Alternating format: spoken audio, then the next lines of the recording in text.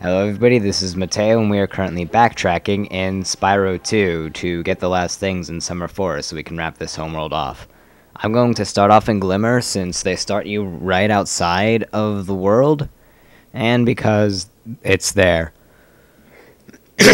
However, by saying that I just kind of reiterated what I originally said, and like always, everything that we've done has kind of been forgotten, but also, another thing is that the numbers might be a bit different just because I'm currently playing this off of my practice file. So, not my practice file, I don't have a practice file. Pretty sure that my playing abilities is kind of alluded to my lack of any preparedness. But from my backup file, which was basically where I recorded the first video from. But then something messed up and I had to go do it again or something like that. I forget exactly what happened, but I probably talked about it in part 2. But yeah, this is basically the original file, but that was only up to like part of the way. That was only up to 100%ing Idle Springs, if you remember that. Oh yeah, that's right, the Idle Springs commentary went. That was totally mature of me, by the way. Yeah. I know, head up the ladder. Do I have yes, I do have enough guys killed. You want to make sure that you have some of them dead, so that you can go up here and have the power-up ready. And apparently I'm missing some gems. I shall look for them in a minute. So this is to get the last orb of this level right here, in which, like the first one that I got, or maybe yeah, it was I'm pretty sure it was the first one. Whichever one where you had to light up these gem lamps, you're basically doing that again. And we need one more. They give you barely enough flying power. So yeah. And that should have given you 100%, but I apparently missed a gem somewhere in this world. So I'm going to go quickly look for that just so we can get the little thingy to show up. Apparently it was right around here. Maybe.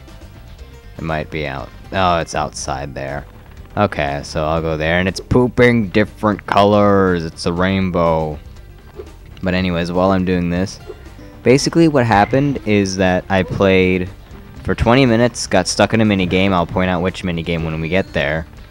And I stopped the recording and then restarted again. However, me being me, and always forgetting to do things, I forgot to rename the other recording to something else. So basically, overwrote my first 20 minutes of recording. No way to get them back as far as I know. Wow, I can't get up there? Okay, fine, I'll just fly up there. Yeah, no way to get it back. So, here I am on my backup file doing this again. I hope you all are happy. At least I'm not just saying like, oh, well, you're on your own now. But yep, there we go, Glimmer complete.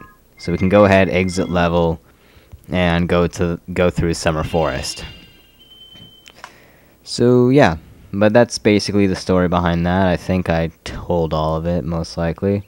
Lost file, redoing it. Okay, so now we have 3 orbs here, 2 of which that I could have actually gotten before I left this world. Oh, I forgot to grab all of these gems. I was wondering. Okay, so yeah, I grabbed these before, but I didn't this time because there's actually a secret passage right down here that you could have gone to right when you learned how to swim underwater in this world. But I forgot about the secret passage, so now here I am. So yeah, here's the other end of the secret passage. This is actually that orb that was taunting me earlier. I kept on trying to glide towards it, and I never actually got it in my actual file. But here I am getting it this time. And that's still not all of the orbs. I think I might have missed one here, apparently. I went underwater here. But apparently, Sparks, where is the orb? Or how many gems am I missing? Oh, 24. Oh, right, there are still other gems that I have yet to get. So let's just continue in here, because I'm now going to get the only orb that I actually couldn't get until I backtracked from the second homeworld. It's right in here, if I could. It's so annoying how they kind of put 2 doors there. Well, they didn't kind of do it, they actually did it. Quiet, Alora. Go ahead, climb up this ladder. There are a whole bunch of gems right around here. Then on this little thing there is your orb. And then there are some more gems which you can go and grab, and it's cool. And lastly, our final orb is right around here, and this is another one that I actually could have gotten before I went to the other homeworld.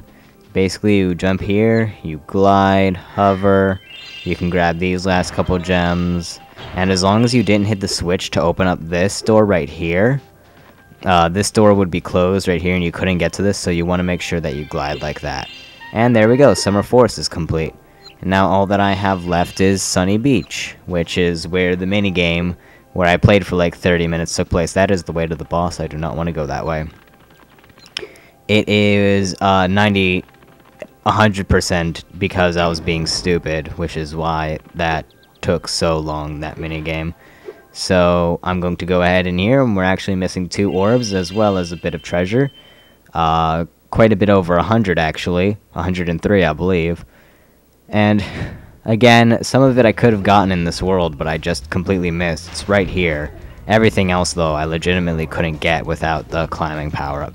So if you go right around here, you can actually go into this little section that I just missed completely. Step on this turtle's back, and yeah, there's a whole bunch of gems up here.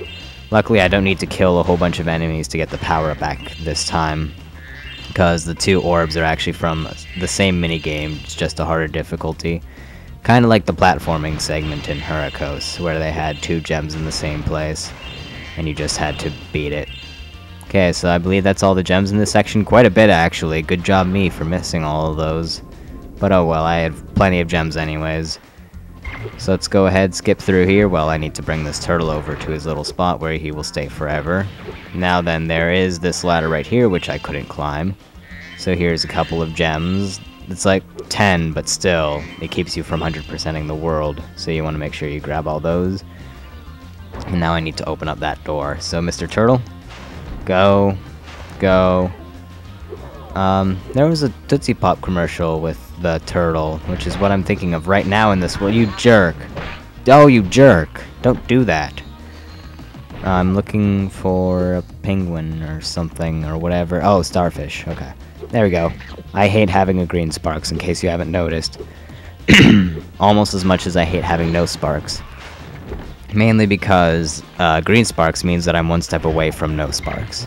And no sparks in this game is not only annoying because both you're really close to dying, but also there's nothing to pick up all the gems around you. You have to literally like put your body on them rather than just have them absorbed towards you by your little dragonfly buddy. And you want to make sure that you go in here in order to grab these last couple gems. And there we go, we finally have an even number of gems. And if I could get up there, that would be great. There we go. And now let's start this minigame. This is the minigame that took me like 20 minutes. But now I'm okay because I remember what to do. And it is much, much, much simpler. This guy sounds super weird too, in case you could hear him while I was talking. But yeah, keep the turtles out of the cauldron. For whatever reason, these turtles are kind of suicidal and want to be cooked. So basically what I was doing was that I was constantly flaming the turtles in like this, but they go a very short distance, and it becomes really difficult, especially in the second version of this minigame, where you get like 10 of them, and you'll have like 3 or 4 out at a time. However, the easier version, which is what I'm doing right now, is where you just charge them. You could do that version of the game by flaming, I was able to. However, the second one, the second version of this game with a whole bunch more turtles, is incredibly difficult, if not impossible. And I at least found it impossible. And then I randomly charged into a turtle accidentally, and I saw what had happened, and I was amazed. And I was super happy because I realized, oh wait, there's a super fast way to do this mission. I am stupid. I just wasted like 20 minutes of my time. And they also bounce all over the place. It's humorous. However, that one just... You want to make sure you keep them away from the pot because they will jump in for whatever reason. I don't know what compels them to, but it's there.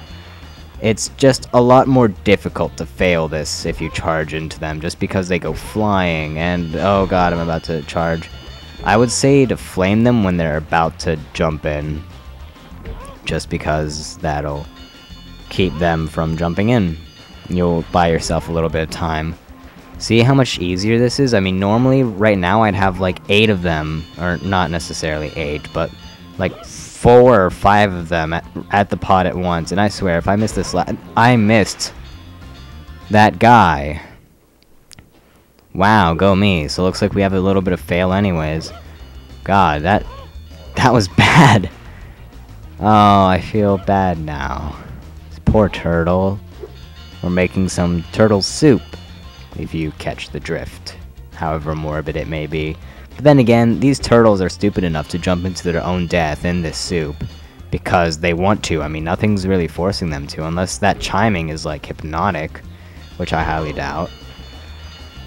But I mean, these turtles are doing it upon their own free will. Also, this guy's a huge purple duck penguin thing. I don't even know what they are. I'm pretty sure they're ducks because whenever you hit the pink ones, they would like quack. So there's my reasoning. And they can also bounce off of each other. Aw man, that guy barely didn't go in. I'm going to go ahead and take the liberty of completely missing him. Okay, keep them away now. I'm kind of screwing up even if I am charging them. And it doesn't help when... Oh man, double kill, sort of. Not really, didn't work out. I'm going to go ahead and charge you because you're right there. But then there's like 3 of them right here. Boom, boom. It's good enough. Keep him away. Oh man, bounce him off the cauldron. Speaking of cauldrons, just randomly, I guess. Just something to talk about. Oh wait, we're done. Never mind. But I must. You're not a rat. You're a duck. Well then. Yeah. So there we go. There's our orb. 3 out of 3. And Sunny Beach is now complete. So yeah, that's pretty much all the backtracking stuff. We're done with Summer Forest completely, worlds, homeworld, and everything. And yeah, that's backtracking done. So now what? I have like 8 minutes left. I really don't want to leave it at just this, because I normally go for 20-minute videos on these Spyro things, which is both good and bad because I'm able to get stuff done in 20 minutes. I mean, if I were to go for 15 minutes like I normally do, you see that door will be closed and you couldn't get to the orb. But if I were to go for 20 or 15 minutes like I normally do, I don't think I'd be able to finish some of these worlds in a single video. Heck, I'm still not able to, even going 20 minutes, especially in this game. But at the same time, it takes up a lot more people's time. But I don't know, I mean... Really? I honestly don't know how I feel about the whole 20-minute time limit. I guess I like it because it lets me do more stuff, and I've been using the 20-minute time limit for me this entire time. But still, you know? But, do I call it here, or do I do a speedway? That's not a speedway. I honestly don't know. There's a speedway around here. Well... See, it's not even 15 minutes, though, but it's barely not 15 minutes. Icy Speedway. I'll give it a go. Hopefully